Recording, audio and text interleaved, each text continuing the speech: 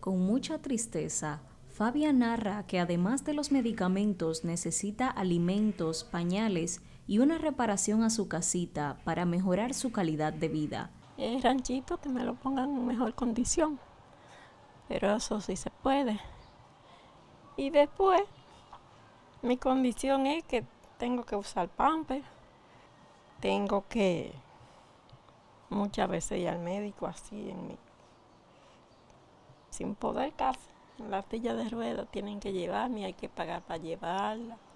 Desde el año 2009, la señora sufrió un accidente cerebrovascular que la dejó postrada en cama, situación que ha empeorado al repetirle un ACV 9 veces en los últimos años. El que le ha dado eso y los familiares que han tenido personas así saben que eso es como un temblor de tierra que sigue dejando réplica.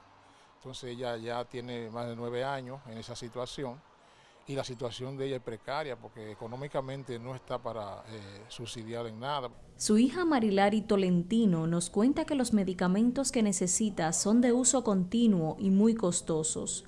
Un frasco de pastillas ronda los 2.600 pesos, de las que debe tomarse 3 unidades diario para no convulsionar. Muchas cosas encima de uno.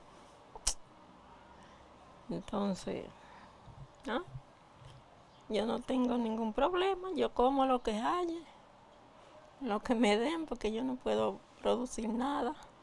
No pierde la esperanza de mejorar su situación de tanta precariedad, pero la nostalgia la invade en los días, ya que si no llega la comida de los vecinos, no tiene nada para comer, y cuando llueve se le moja toda la casa.